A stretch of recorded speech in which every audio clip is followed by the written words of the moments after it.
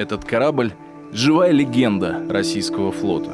Каждый год на Седове десятки курсантов уходят в море, чтобы пройти крещение штормом и солеными брызгами.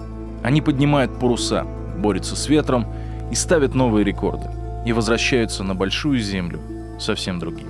Мы запоминали каждый сантиметр пройденного пути, потому что для нас это был просто пик, наверное, каких-то впечатлений. Да? Мы шли во что-то новое.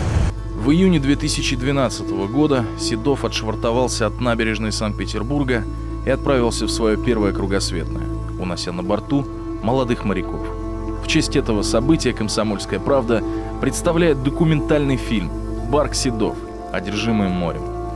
Наш корреспондент прошел по волнам часть пути, и теперь и вы сможете увидеть корабль изнутри, познакомиться с экипажем и окунуться в атмосферу суровых будней и морской романтики.